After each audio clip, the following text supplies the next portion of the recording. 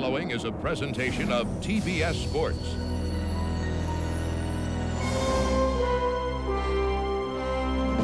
Home of the 1990 Goodwill Games.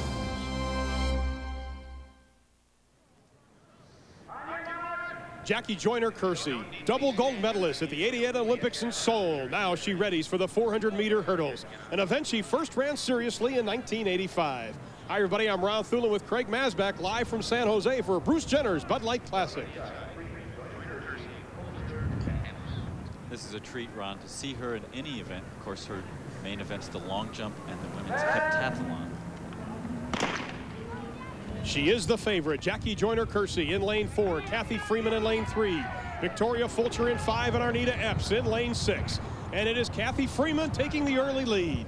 Well, Jackie's usually the favorite in any event she goes into, but she's relatively inexperienced in this event. Worked on her hurdles indoors, but she's having real troubles with her steps right now. And now Jackie Joyner-Kersee is beginning to make up the gap. She is in lane 4. Two-time gold medal winner in the 1988 Olympics. She's just having trouble, Ron, at every hurdle, chopping her steps. She's got tremendous strength, which has got to help her towards the end of this race. But it's a windy day, and it makes it hard for the hurdlers to count their steps and hit their steps properly. As we come down the stretch, it is Jackie Joyner-Kersee, an event she says she wants to conquer, the 400-meter hurdles. And right now it is Kersee. Victoria Fulcher in second, with Kathy Freeman in third, and it will be Jackie Joyner-Kersee winning the 400-meter hurdles. Victoria Fulcher is second, Kathy Freeman is third. Somewhere around 57 seconds, not the kind of performance that you're used to seeing from Jackie Joyner-Kersee. World record in this event, 52.94. And her husband and coach, Bobby Kersee, has predicted that she would break the world record in this event this year. Obviously has quite a lot of work to do. And it's been a tough year training-wise for Jackie Joyner-Kersee. All the public appearances and things she's been making around the country. Does a lot of her training in airports. And early on, we could see the pattern established. She was just having trouble hitting her steps right. Here's an example of that. Stutter stepping all the way up to the hurdle. She didn't hit any hurdles. I've heard it said in the past that Jackie Joyner-Kersee sometimes runs hurdles the way Mike Tyson drives a car. And that's why they worked on the hurdles indoors, and she was very successful indoors. She's making her season debut, and it is a successful one. Jackie Joyner-Kersee wins the women's 400-meter hurdles. We will have more exciting track and field competition next on U.S. Olympic Gold.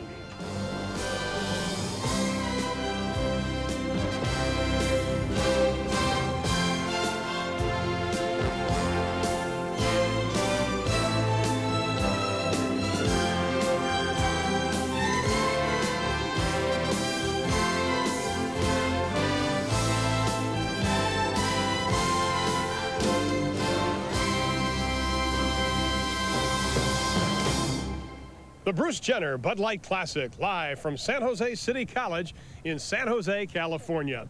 Hello again, everybody. I'm Ron Thulin. Welcome you to more track and field coverage right here on U.S. Olympic Gold.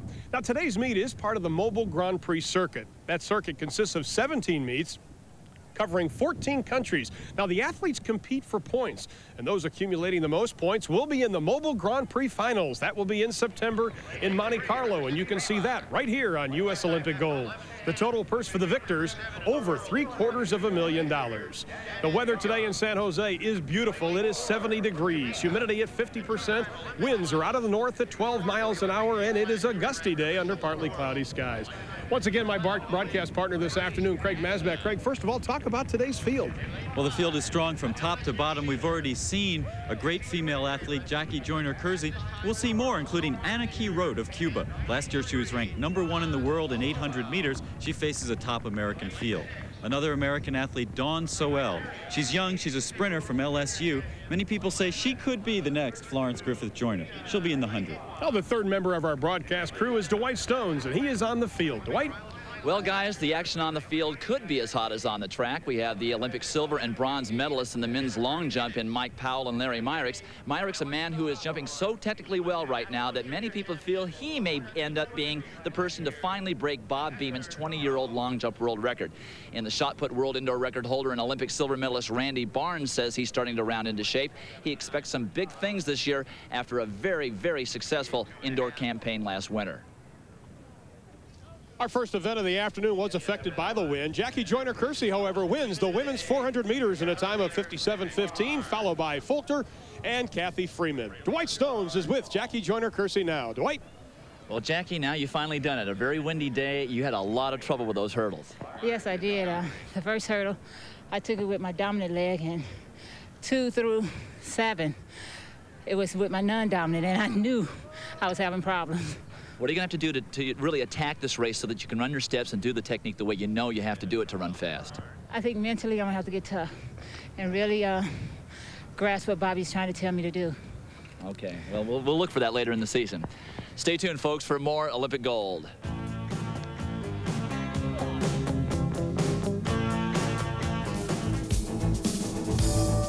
U.S. Olympic Gold, a TBS Sports exclusive, is brought to you by Bud Light. Everything else is just a light.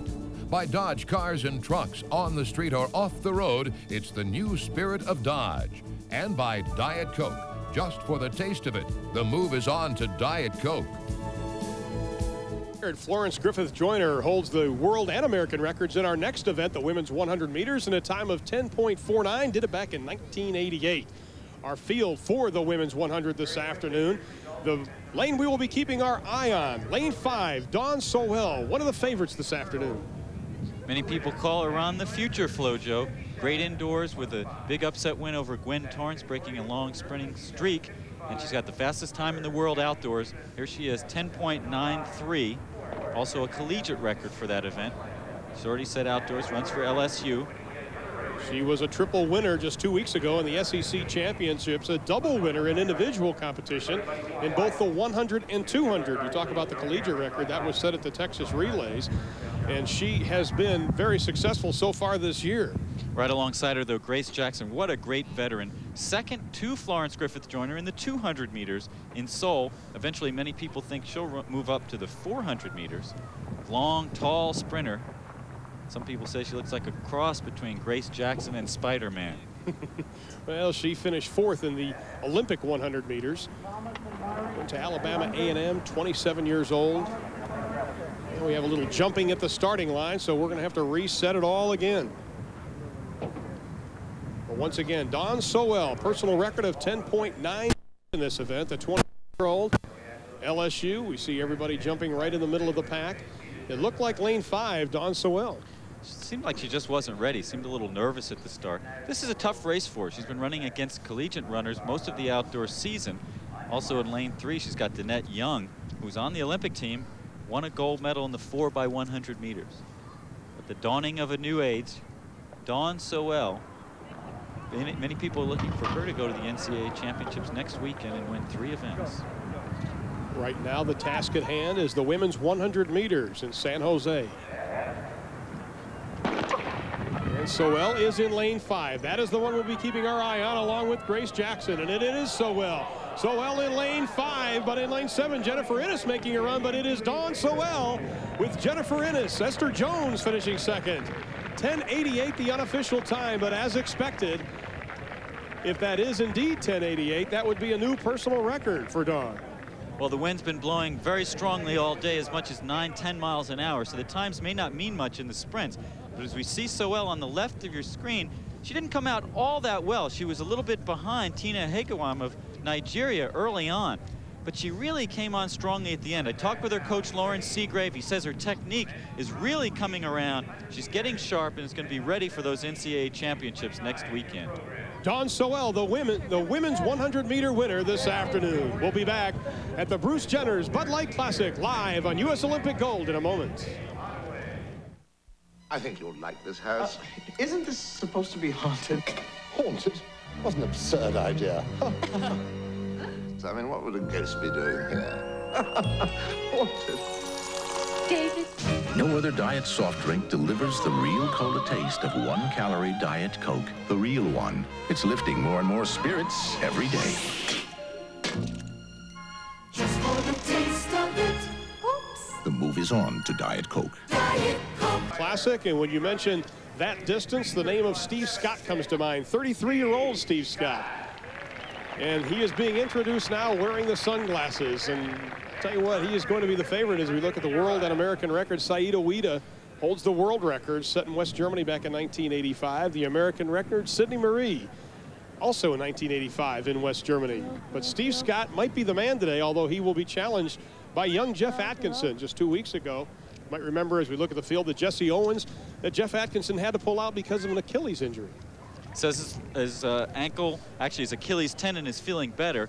There's we see Steve Scott.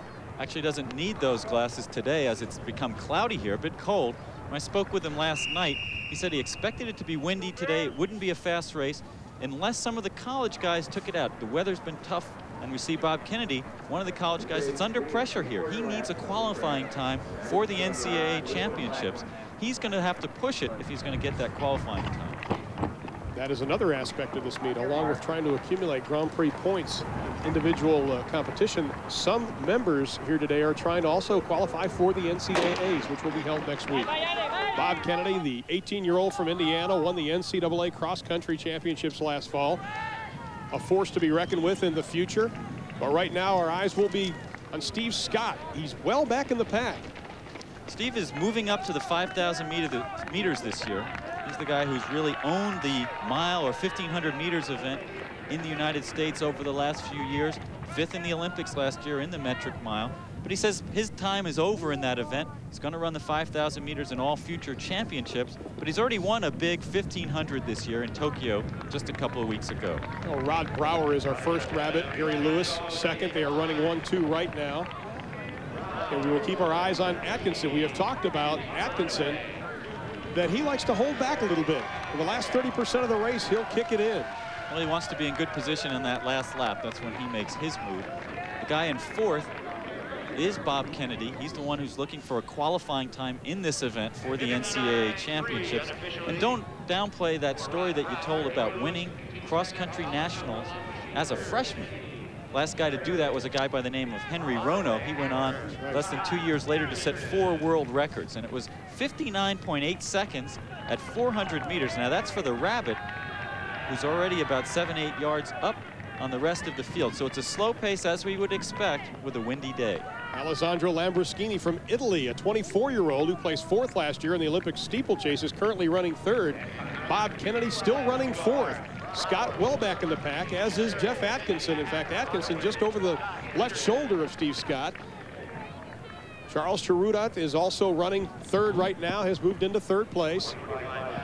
He ran in the Olympics as far back as 1984 when he was only 19. He got 5th in the 5,000 meters, but he's also a pretty good miler. He's run 3:38 for this metric mile, the 1,500 meters, which is about 120 yards short of the mile distance. Speaking of Charles from Kenya, he is on the outside.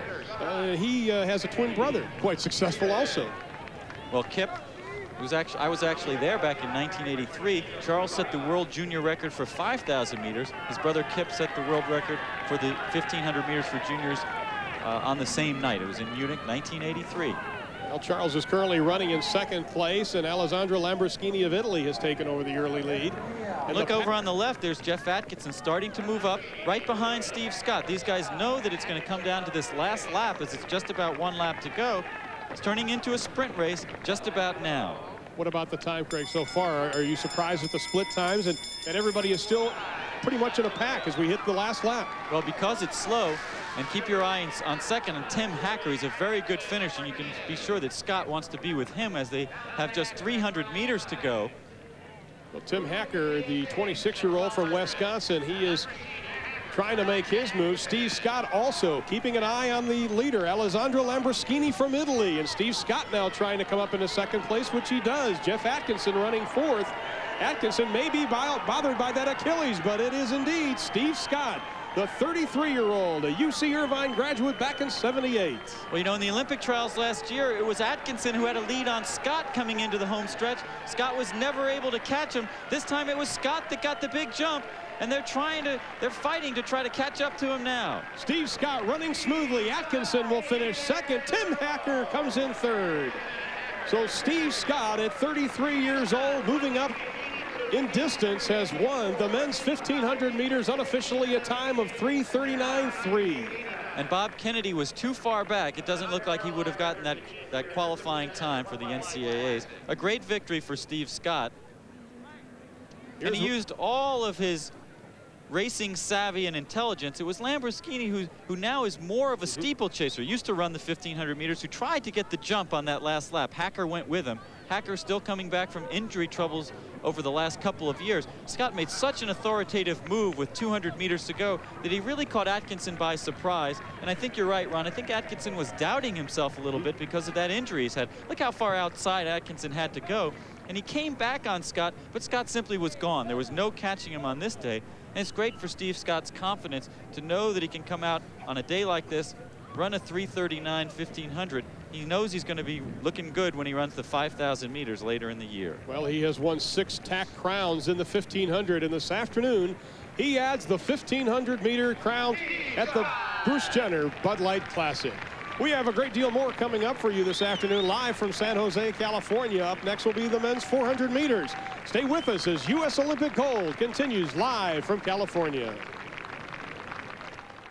Time Olympic gold medalist Carl Lewis for the 1990 Goodwill Games. Goodwill Games, what it means to me is that it's an opportunity to have a great competition. The 1990 Goodwill Games, uniting the world's best in a winning tradition.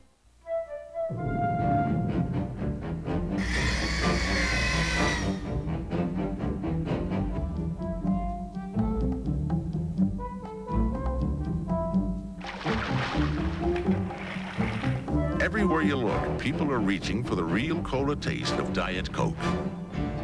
The real one. Just for the taste of it. The move is on to Diet Coke. Diet Coke. Official results of the women's 100 meters. Dawn Sowell in a wind-aided time of 10.93. Esther Jones finishes second. Tina Iheaguam winds up third. And in the 1,500 meters, which we just saw, it was Steve Scott in a time of 3:39.33. Atkinson was second, and Hacker was third. As Craig Masbach mentioned earlier, there are members of the Cuban national team. In fact, they have missed the last 2 Olympics, but they are competing here this afternoon. Craig takes a look. Ever since Enrique Figueroa won Cuba's first Olympic track and field medal at the 1964 Olympics, success in Olympic sports has been an important goal of Fidel Castro's state. Castro's Olympic plans began to bear fruit when boxer Teofilo Stevenson won the first of his 3 gold medals in 1972. In '76, Alberto Juantorena won 2 golds in track and field. The government supplied the school and the mass sport and gave the opportunity to participate of the all Cuban citizens, giving to the sportsmen all things that they need to practice sport, everything that the sport needs to participate and to become, for instance, in me personally, an Olympic champions. That's the reason that the Cubans have very good sport and international sport competitions. But it was the same system that in both 1984 and 1988 denied the Olympic opportunity to athletes who had a legitimate shot at gold. A new generation of Cuban stars like current high jump world record holder Javier Sotomayor and sprinter middle distance runner Anna Quirot. Quirot, who was ranked #1 in the world at 800 meters last year, dominated her rivals.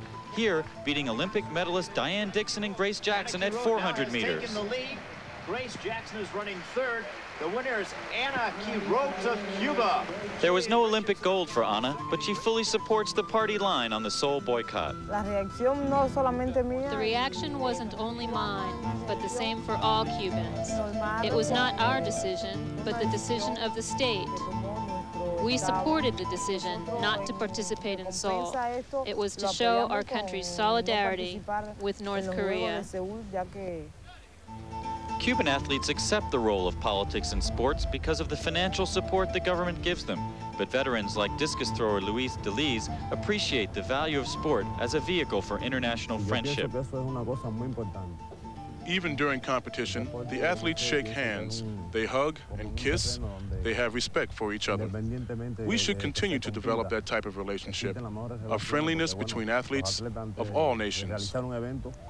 While the goal of every athlete is to triumph, American and Cuban athletes come from very different systems, each of which has its own merits. I'm not here to criticize anyone's ideas, and I hope it's vice versa for you, that you won't criticize our ideologies. TBS Sports is pleased to announce that in 1991, the summer of, that we will be returning to Cuba for the 1991 Pan American Games at TBS Sports exclusive. As speaking of the Cubans, there is Roberto Hernandez. Only 22 years old. Certainly would have been a factor in Seoul if Cuba had gone to the Olympic Games. Still learning this very tough event, the 400 meters. As we look at the field is fairly strong. We have a couple of names, the world and American records. Butch Reynolds, 43.29. We'll be seeing Butch later on, hopefully. Did it in Zurich, Switzerland in 1988. The challenge from Roberto Hernandez may come from Andrew Valman. He will be in lane 6. Valman won a gold medal in Seoul. He ran on the 4x400 meter relay in the early rounds. Was not on the team that tied the world record in the final. Dwight Stones, I know, had an opinion on that one. His view, of course, as we look at Andrew Valman, was that if they put Valman on that relay, if the Olympic coaches had put Valman on the 4x4, they would have broken that record that has stood since 1968. They tied it instead. Andrew Valman in lane 6, Roberto Hernandez in 4. We're going to have to do it all over again in the men's 400 meters. We might also want to mention Mark Rowe, who will be running in lane 3. He seems to enjoy U.S. Olympic gold. He's had some success at both Mount Sac and Jesse Owens. I walked into the hotel. I saw him there. I said, well, I knew it wouldn't be an Olympic gold show unless you were in the field, Mark. Hernandez was the one to jump in lane 4. You know, sometimes when you go to another country, the starting commands are different in each country, of course, according to the language. Hernandez has run in this country before, the 1987 Pan American Games in Indianapolis. He was part of a thrilling stretch battle in the 4x400 relay. The U.S. normally owns that event. Cuba came out and ran like that was the only thing that mattered to them. Coming down the home stretch, Hernandez just couldn't hold on, and Roddy Haley from the U.S. outleaned him at the tape. But a very thrilling victory for the United States there. Hernandez in red, white, and blue, fighting the win this afternoon also. Ran his current personal record in an early season duel of 44.22, and it is a clean start. Hernandez in lane 4. Cubans often get ready early. They have the warmer weather there. And a lot of times they're good early season performances from guys like Hernandez. And Hernandez, a very smooth, striding young man. Mark Rowe, however, of the United States in lane 3 has taken the early lead. Rowe, the 28-year-old from Jackson State.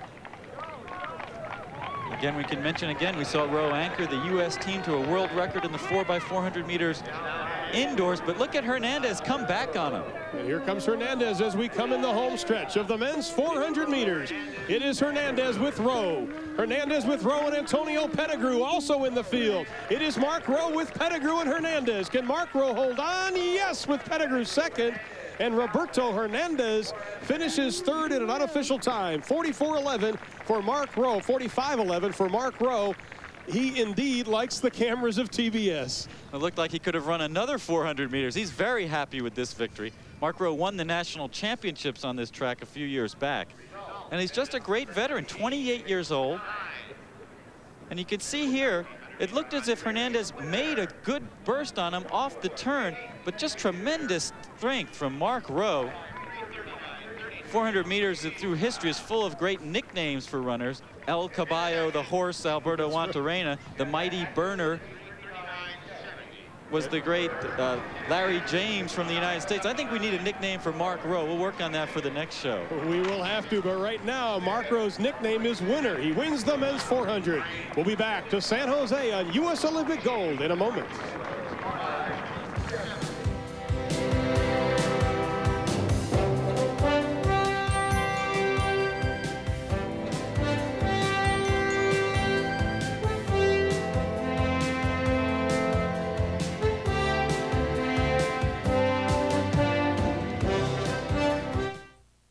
Is the time for Mark Rowe in the men's 400 meters. He wins it with Antonio Pettigrew second, Roberto Hernandez third.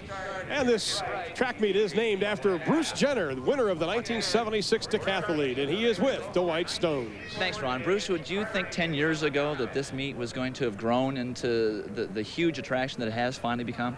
Well, I'm sort of amazed how it has grown over the years. You know, we started this really as a local meet that Bert Bonanno put on, because this is the track where I trained, lived right over here on the side, and you know, for the last 4 years of my career, I trained here. But it's not only this meet here. We also have a high school division. We also have the college and open division. It's 3 weekends long. So it has grown into this massive meet. And it's been a lot of fun to see it grow throughout the years. It's been, boy, about 11 years now. In fact, when this meet started, I want to show you how long this meet has been around. When this meet started, these kids were not even around. These are my 4 kids. First, we got number 1 here. This is Bert Jenner. Okay, he's, what are you, 10 years old? Okay, next is Cassie Jenner. Cassie, this is my next in line, my only girl. I love it. And then we have Brandon. Come right in here, sneak right in front. We have Brandon. And last but not least, Brody Jenner, the character of the group. Yes, he's in here. But when we started this meet, these kids weren't even around. And it's amazing to see not only my kids grow, but this track meet grow. And it has indeed grown to one of the best, the Bruce Jenner's Bud Light Classic. Men's 200 meters is up next, the world record set back in 1979. The American record, of course, held by Carl Lewis, set back in 1983 in Indianapolis, along with Joe Deliz, who tied that record of 19.75 back in 1988. The men's 200 meters, we have a name we have become familiar with here on U.S. Olympic Gold. Harvey Glance in lane 3, but lane 4, Larry Myrick's, is a name that is more synonymous, I think, with long jumping for most people. But Larry likes the 200 meters and has aspirations to be an Olympic medalist in this event also. Larry Myrick successful today in the long jump. This may be the 2 oldest lanes, 3 and 4 this afternoon. Glance at 32, Larry Myrick's at 33. Started his intention to do more sprinting this year. He said that that's what he wants to accomplish in the outdoor season. He's doing it this afternoon by running the 200. How does this help him? Does this help him in the long jump? Or why would somebody of Larry Myrick's caliber decide to do more sprinting eventually? Well, certainly he wants to be fast on the runway. That's an important aspect to long jumping, is speed. But I look at it the other way around. Long jumpers, hurdlers, those guys have to do more stretching, more technique work that helps them in their sprinting. A lot of times by working out for other events, it helps them become better sprinters. He also has the distinction of being the last person to beat Carl Lewis in the long jump. He did that back in 1981. Ran his personal best of 20.03 at the 1983 TAC Championships. Finished second behind who else? Carl Lewis. Carl Lewis setting that record of 19.75. I like Dwight's comment earlier, though. The way Larry Myrick is jumping this year, he may be the one to break that 21-year-old record of Bob Beeman. Dwight Stones is on the field. Dwight, it is very windy in our tower. What is it like on the track? It's just as bad, if not worse, down here on the track. Plus, it's starting to be cold. These athletes who have to sit around or stand around waiting for their events to be called and want to warm up and do strides are going to be getting tight, going to be getting cold, and that it's a very significant factor because this is obviously a very important meet. There are Grand Prix points that are on the line. People like Butch Reynolds, Larry Myrick's, Harvey Glance are running at distances or doing events that they're not necessarily familiar with. So any break in the routine, anything that would make them think about something other than their event completely is going to be very, very tough for them to deal with. I notice you have put on a jacket. And we have had ours on for about 2 hours as we're up about 30 feet above the track here in San Jose. We are set for the men's 200 meters. Keep your eye on lane 5. We've seen Myrick's, and there he is. Butch Reynolds is in this field. We saw him win an exciting 200 meters. Not that fast, but an exciting 200 meters from Columbus a couple of weeks ago. It was cold and rainy in Columbus. Butch Reynolds ran a 20.52 at the Jesse Owens. And Reynolds is out well here, as is Harvey Glance on the inside. His first turn is so important for Butch Reynolds. Let's see how he does as we come into the home stretch of the men's 200 meters. It is a close race, and it is Henry Thomas in lane 2. This could be an upset. Henry Thomas, does he hold on? Yes! Henry Thomas in lane 5. Butch Reynolds finished second. Lucius Miller third, but Henry Thomas, the 21-year-old UCLA student, a finalist in last year's Olympic trials, wins the men's 200 meters. Craig, that is our surprise this afternoon. Well, it's a surprise and it's not a surprise. When I looked at this field earlier in the day, I said, this is track and field's amateur hour. You have Reynolds, who's a 400-meter runner, Myrick, who's a long jumper, Harvey Glance, who hasn't run the 200 seriously for many years. And look in lane 2, the guy who used to be in the middle of the track in the good lanes for 200-meter runs, Henry Thomas, the big star from Hawthorne, California. I spoke to him earlier today. He said he went out for the football team at UCLA, gained a lot of weight, didn't have success there, and he's just now coming back to track and field. I think it was a big surprise for Butch Reynolds to look over inside of him and see Henry Thomas running so well. Well, he is currently redshirting, but right now, Henry Thomas wins the men's 200 meters. We'll return to Bruce Jenner's Bud Light Classic live from San Jose in a moment. Officially, Henry Thomas wins the men's 200s, 20.42. Butch Reynolds is second, Lucius Miller third, and Dwight Stones is with the winner Thanks, Ron. Henry, you know, a lot of people would think that this is an upset, but you've been an excellent 200-meter runner. You've gotten rather large this year from what I remember you last year, but you're very, very strong. Right. Butch is a quality athlete, 400-meter runner, 200-meter runner. I just basically been laying low all year. What happened was I gained the weight playing football this fall. Went up to about 190 pounds. Decided not to play and train. This is my third race this year. And I've just been working out, trying to lose the weight and run. I'm pleased with my results today. Like I said, Butch is a quality athlete, and so was the rest of the field. Okay, this is the event you want to run, 200 meters? I'm going to put more of a focus on the 200 meters this year. I plan to go up to 400 meters later this summer and stay there for a round, run some good 400s, 100s, and concentrate in the middle this year. That's the plan. All right, good luck to you. Nice performance. Back to you, Ron. I'm sure Terry Donahue would love to have Henry Thomas back in uniform. We're ready for the women's 800 meters, the world record, 1:53.28, the American record. Mary Slaney, back August 16th, 1985, in a time of 1:56.9. We are set. As we said earlier, it's a good American field. Keep your eye on Julie Jenkins and Carol Davidson. Debbie Marshall was 4th in the Olympic trials, and Diana Richburg on the U.S. Olympic team back in 1984. But there's Anna Quirot. We mentioned that world record when we spoke with her coach. And with Anna yesterday, they said that's her goal. In the next couple of years, she'd like to be the world record holder in this event. She is undefeated in 13 races. Top-ranked 800-meter runner in the world last year. On your mark. I asked her which event she preferred, the 400 meters where she's world class or the 800 meters where she was #1 in the world last year. She said the 800, not surprisingly. Most people don't care for that 400 too much. And we see her in the pink top going out quickly. That's her trademark. She likes to take the lead. And oftentimes when people move up from the 400 to the 800, that's the way they run. Yeah, she drops back into second place now as Marcia Tate from Jamaica, currently running #1. Marcia Tate, the 27-year-old, was a Husker from Nebraska. Went there up until 1985, was a member of Jamaica. We're also going to talk about chicken and the other white meat, pork. Exactly. Hey, Michael, how are you? Hi, how are you? All right, so we're starting off. You've got pork and chicken here.